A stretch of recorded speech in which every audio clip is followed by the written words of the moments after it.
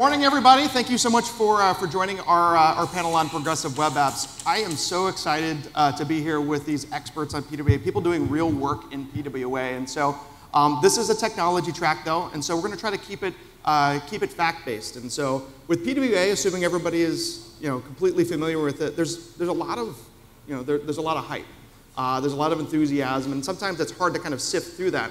And so that's where the audience here, I think, is going to help us out with what we're doing here. And so for those who aren't familiar, one of the very first apps as a PWA was called Air Horner. It was built by Paul Kinlan in 2015, around the time of PWA being defined. And so I'd encourage you all to download Air Horner right now, so Airhorn ER. And what's going to happen is if we start to get a little bit too marketing, we want you to call us out, and we want you to give us a horn for that one. So everybody here has it. And so keep us honest as an audience here throughout this. We encourage you to do so. Again, this is a technology track. We're assuming everybody knows why that's important. But if we get a little bit too marketing, let us know, OK? So with that in mind, I'd like the panel to introduce themselves. So, I'm James Edlin, front-end architect, Magento, Adobe, PWA Studio, hashtag those things. I'm Damian Ransuli. I work at Google. I'm a mobile solutions engineer. I'm Filip Rakowski. I'm a co-founder of ViewStorefront and architect there. And my name is Jis Rijtsma from the Netherlands. I own a little company and I'm training people to use React and Vue. Very good.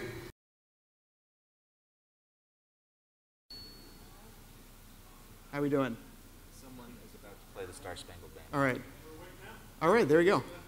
So let's talk a little bit about some of the activities that have happened this week around PWA. Again, as a developer, as a merchant, and also as a partner as well. And so, Jesse, I'd like to start with you. I was really inspired by your talk yesterday with regard to really the experimentation and really kind of getting beyond, is it ready, and really to start playing with things. Can you tell us a little bit more about that for those who weren't here? And I'd like to get some points of view from the panel as well. Yeah, so my talk yesterday was about that a lot of people are waiting for PWA to reach a certain stability or something, waiting for it to be ready. And often they look in the direction of Magento for PWA Studio to be more mature.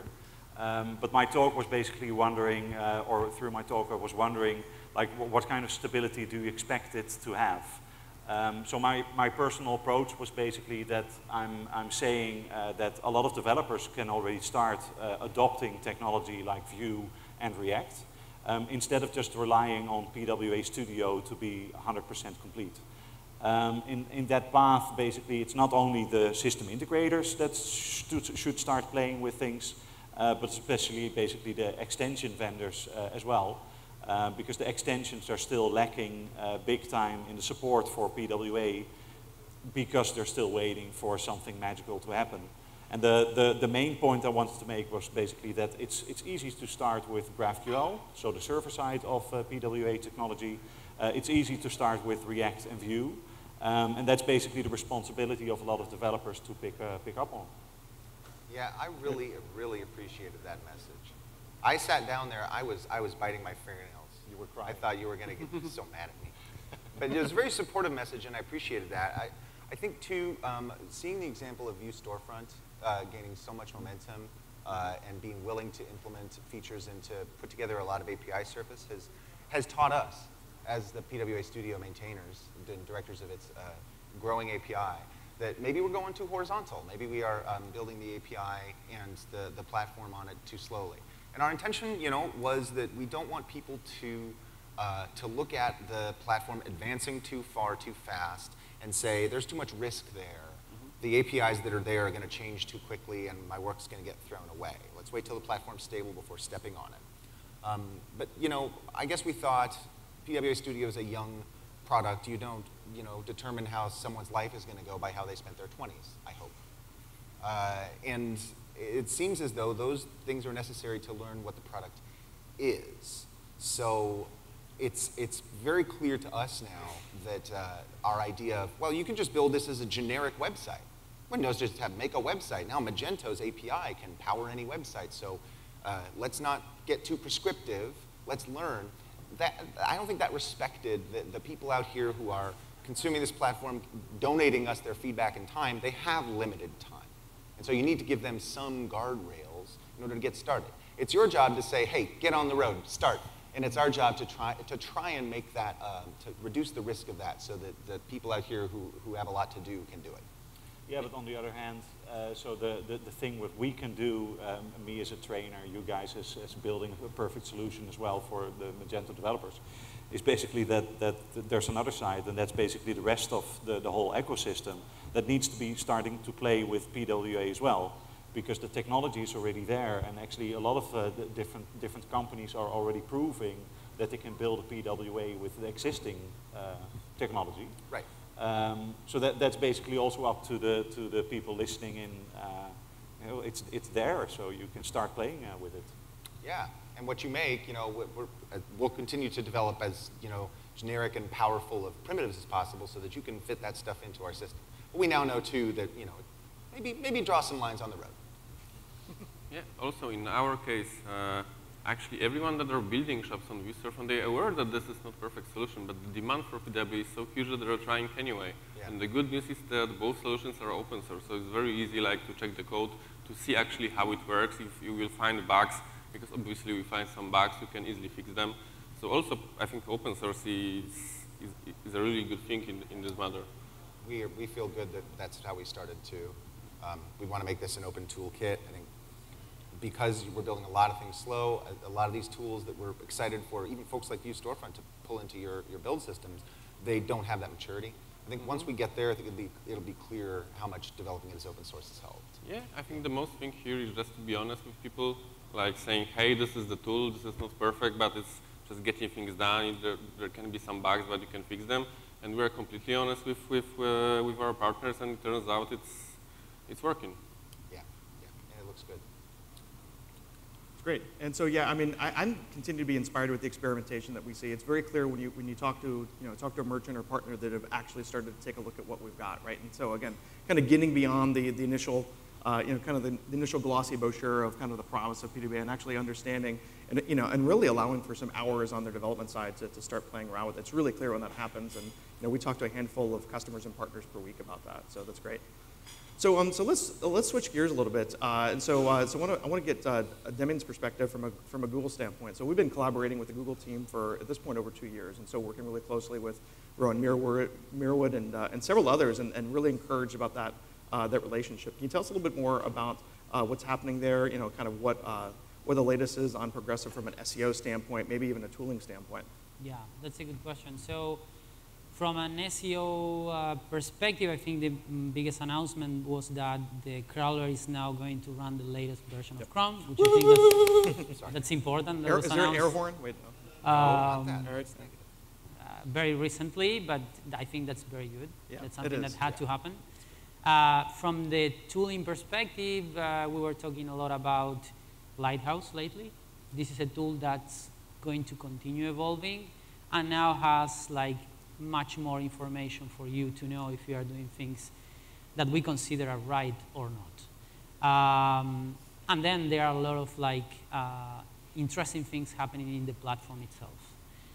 Could be like new APIs, and even something that I'm personally very excited about is trusted web activities, which is you used to have a PWA and your users could install this PWA in the phone.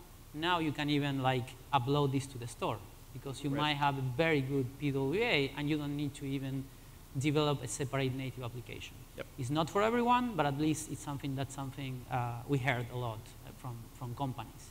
So I think these are three different things that are like making a lot of progress to make the web and the PWA experience much better.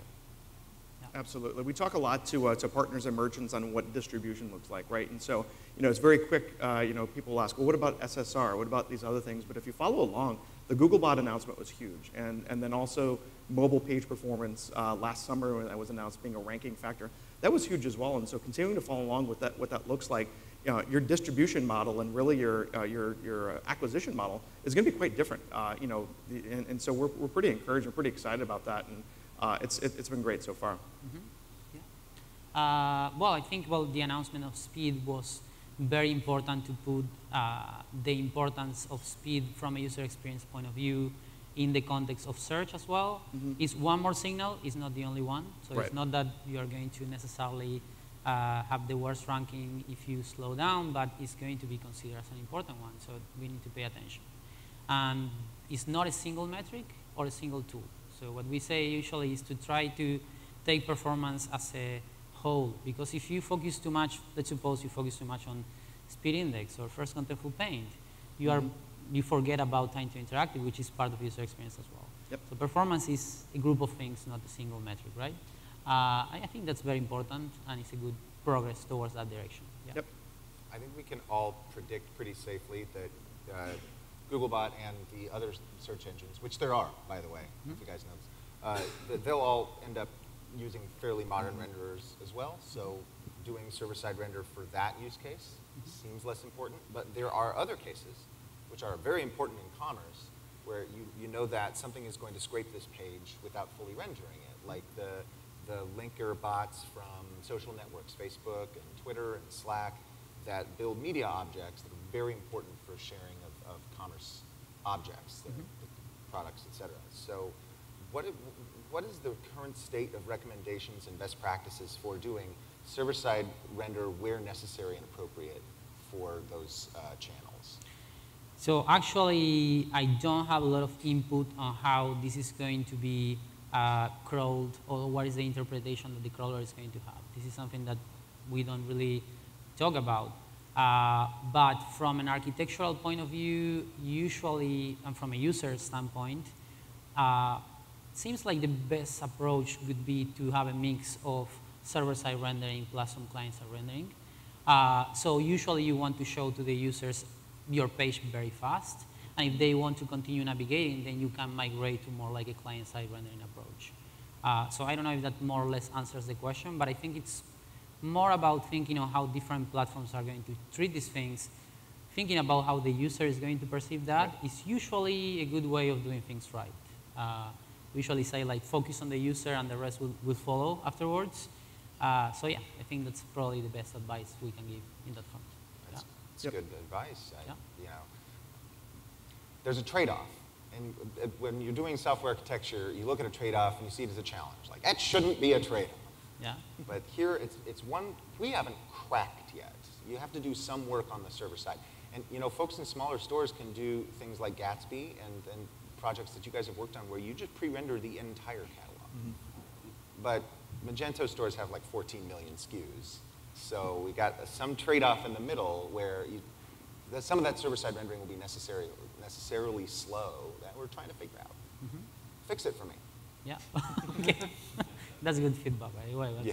No, I think the experience part's really important. Again, it sounds a little bit cliche. I would expect an error horn or two as a result of that. But that makes things easier. Ultimately, if we're looking at it and building this in the way of how we would expect to see this as a user, we don't have to worry about these alternate views or alternate experiences along the way. And so I think one of my highlights this week was actually Philip's presentation. Some of the things that were happening at Meet PWA, where traditionally when you listen to someone from a technical background, an architect, you expect it to kind of go one way, but he spends a lot of time talking through the potential of experiences that are happening across the field, and really the fact that we're only scratching the surface on what that looks like. And so, Philip, can you tell us a little bit about what excites you, and maybe some of the highlights from an experience standpoint that you shared with us earlier this week for those who weren't here?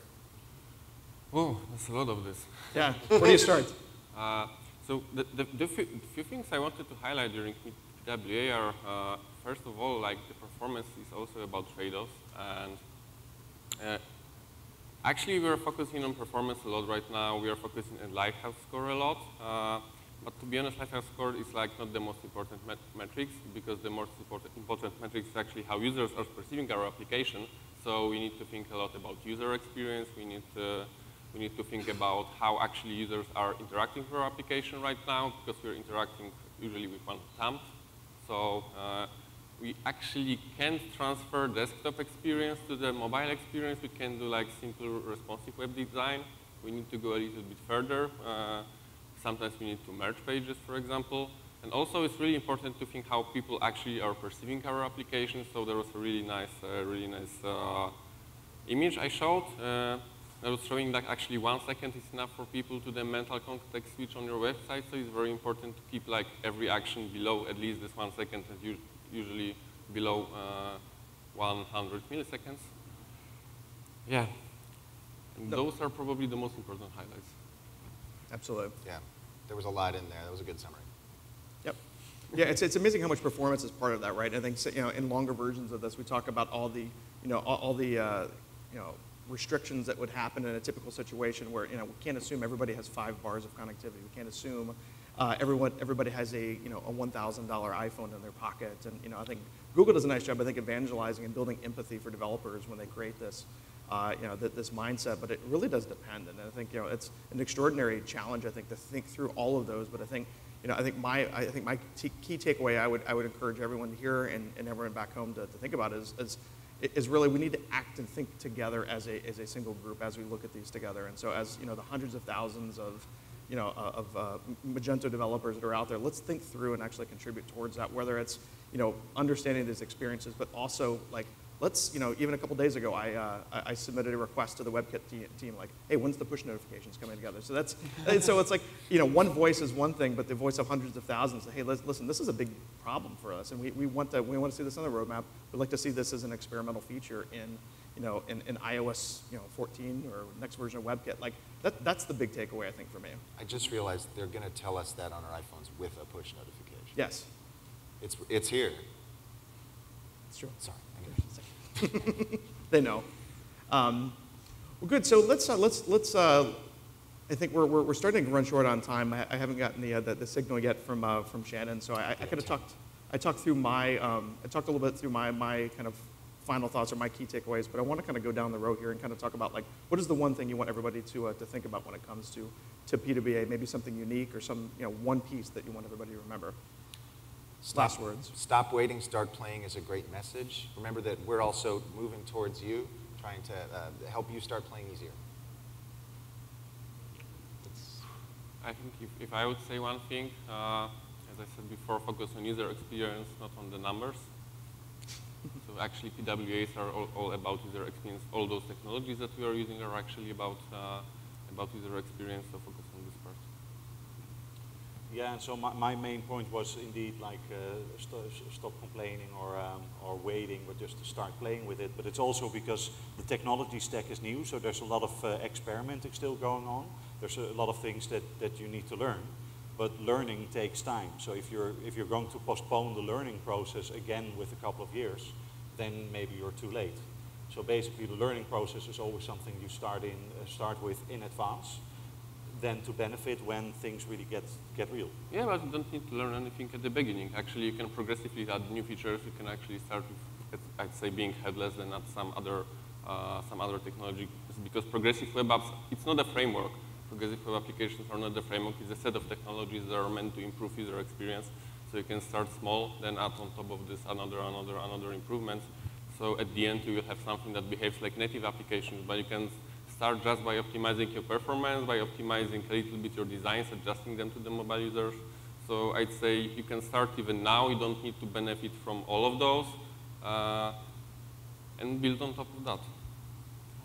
One thought that I have is that PWA can be many things. So we used to say that it's like an umbrella term for a set of APIs and things, but still at the heart of a good experience is traditional web performance.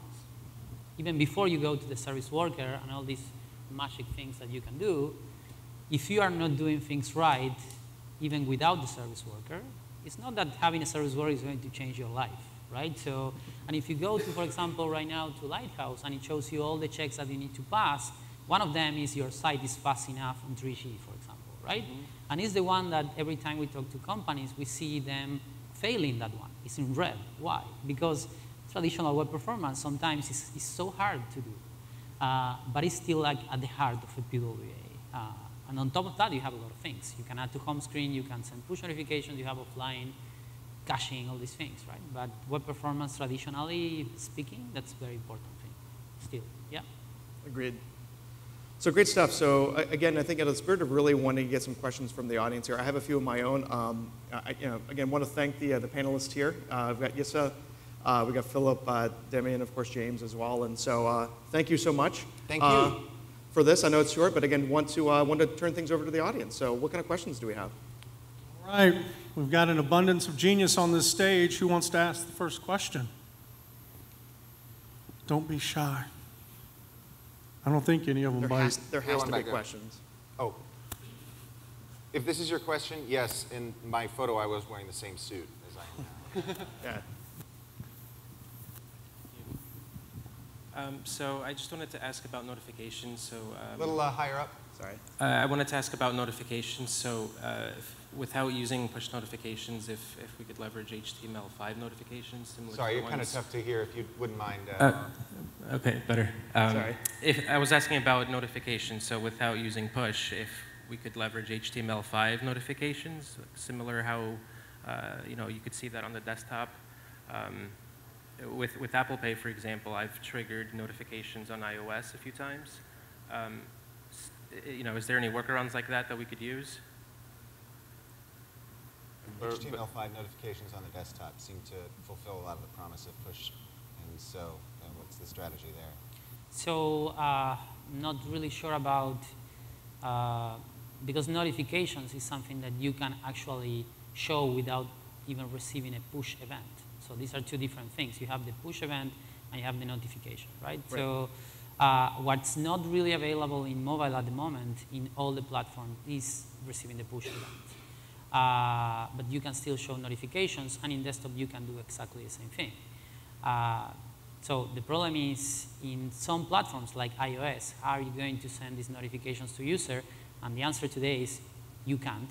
And there are no signals that that's going to happen, at least from iOS or Apple yet. The other thing is that if you do show notifications in Chrome for mobile, try to show and ask the permission respectfully be respectful for the user, because I'm seeing a lot of sites that they are like prompting the user to accept the notification permission, and that's going to make the web even worse. So notifications can be great. We have seen great improvements, especially in e-commerce, for things like, I don't know, seller replies to a question and you can come back through a web push, and they have like a very important impact on transactions, but then being used really, really badly. So trying to show the permission at the right time, I think is one of the best things. I don't have any updates regarding the lack of support in some platforms. They haven't shown any signals yet. I also think that question you might be able to answer it yourself, thinking about the type of notifications that you want to push.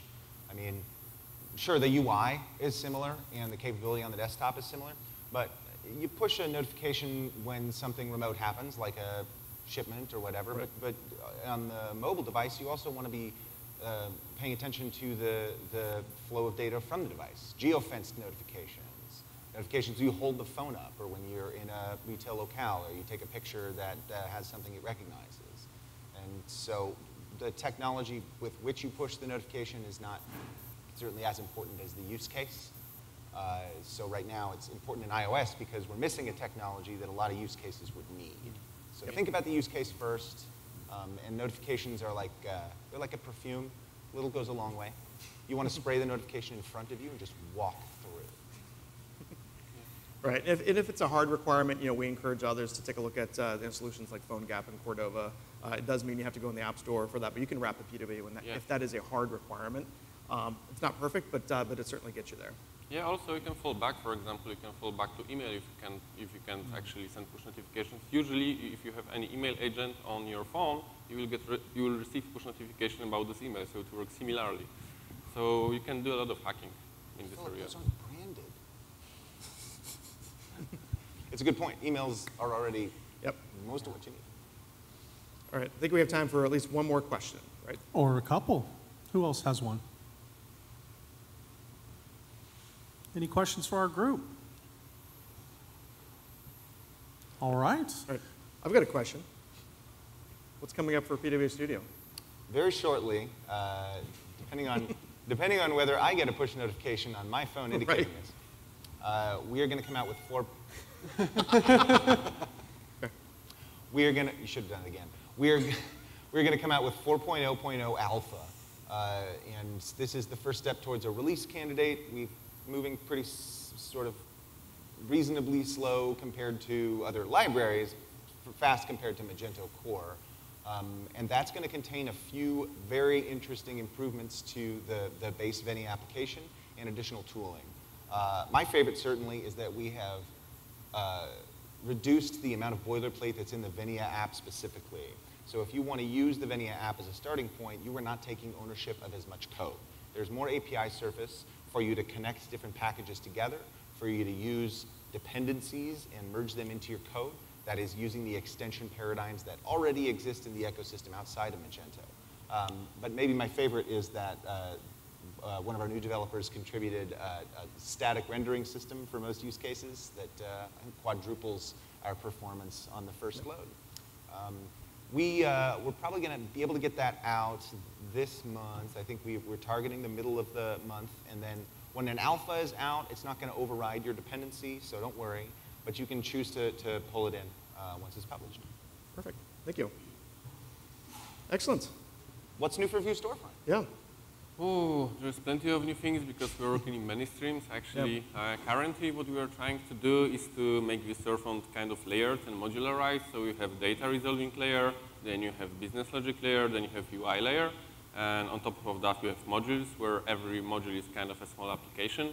So we have module for cart, we have module for catalog, we have module for CMS. If you don't like, for example, WordPress as CMS, you can choose Prismic as CMS. You're just detaching this module and this other module. And this is what we are currently working on this is the direction we are currently working on. I think we will be able to finish this on January, February, something like this. And this is actually what excites me most because all of those layers are actually extension points. So we can choose actually what we want and replace the parts that we don't want. Yeah. That's great. Fantastic. One more big round of applause for our expert panel. Appreciate you guys. Good stuff.